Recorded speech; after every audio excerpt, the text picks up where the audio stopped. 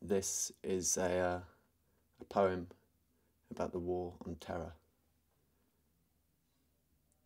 Everybody get down on the fucking floor, or I'll blow this entire train to kingdom come. The old man was clearly deluded. The object that he held aloft in the palm of his hand was actually just a calculator, and in no way the explosive device he claimed it to be.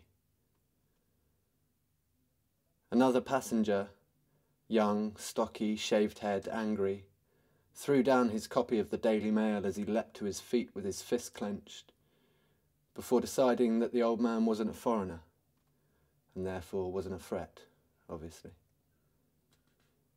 "He's been smoking something," proclaimed a track-suited teenage girl as she blew a strawberry-flavoured hubba-bubba bubble, which burst all over her nose. The old man stood trembling in the aisle. I offered him a sympathetic smile, and then went back to finishing my Sudoku puzzle.